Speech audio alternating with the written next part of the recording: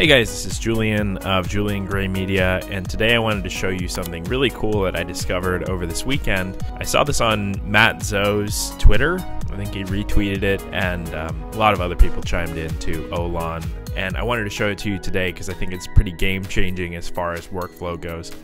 Just wanted to use my platform a bit to shed some light on this really cool, small developer that's creating an awesome product. If you enjoy this video, consider supporting me on Patreon for exclusive perks including project file downloads, tools for your creative process, early access to videos, and more. Click on the card in the upper right hand corner for more information. So traditionally, as you know, if you're a producer who's been doing this for any time at all in Ableton, a plugin looks like this. You have this generic XY pad that's not mapped to anything. You have the save button and the recall button for presets.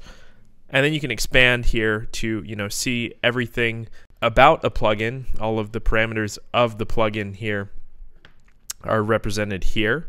And of course, this wrench actually opens the plugin itself, whether it's a VST, VST3, or audio unit on Mac. But traditionally, if you're not, going to use these, every single dial in the plugin mapped to a visual macro here layout, you really can't adjust the parameters of your plugins without actually expanding this plugin window here. So every time you want to make a small adjustment, whether it's like, a slight change to your synth or your reverb or whatever, you have to expand. And this is obviously a real pain. It adds like, a few seconds of energy every time. Like I'm working, I want to change, click that, go to the window wherever it is on the screen, and then adjust the parameter. But if you actually look under the hood here and you see, every one of these dials is actually correspondent to a virtual fader here within the Valhalla Room plugin. And what this really clever developer has done, and I can't believe it hasn't been done before, they've used a Max for Live plugin that they've developed to essentially apply a UI to all of these parameters that mimics the plugin. So I have a few of them loaded up here. I have the Valhalla stuff specifically. As you can see, this is a shortcut. Basically, it allows you to make adjustments to this VST plugin from within the audio effects window here instead of having to expand every time. And of course, you can still do that. And when you make adjustments here, it's reflected there. But you don't have to. You can do all of your adjustments within this window here instead of having to expand it every time, similar to a traditional Ableton native plugin. Again, it's a really, really simple thing. It's just applying a UI overlay to a max patch that's basically rerouting all of these parameters to the corresponding parameters here. But it's just such an elegant and simple solution. So the developer, if you go to the website, is Elisabeth Hom. I believe their name is actually Nandor. I'm sorry if I mispronounced it, but you can check it out at the link in the description below.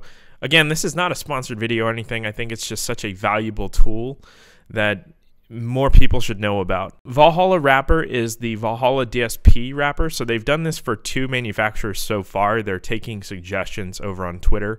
They've done Valhalla DSP and Sound Toys up to this point. I know a lot of you love the Sound Toys plugins as well. So if you want to check this out for yourself and maybe suggest one of your favorite plugins for this treatment, go over to their Twitter or to their website and you can reach out there. Each one of these packs of all of the plugins for Valhalla Room and Sound Toys only cost $10. It's, I think, a very, very good deal for the amount of time it'll save you in your workflow.